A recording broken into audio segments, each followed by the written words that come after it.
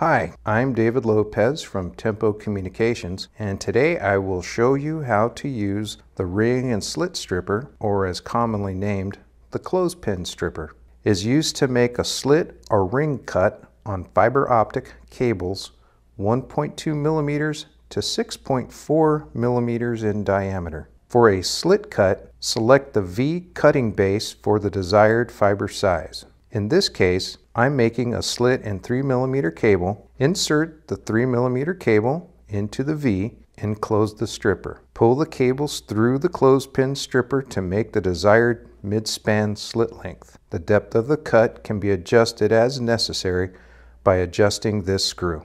For a ring cut, open the clothespin stripper and insert the cable into the desired groove for your cable. Spin the clothespin stripper around the cable. The depth of the ring cut can be adjusted using the thumb screw on the top of the clothespin stripper.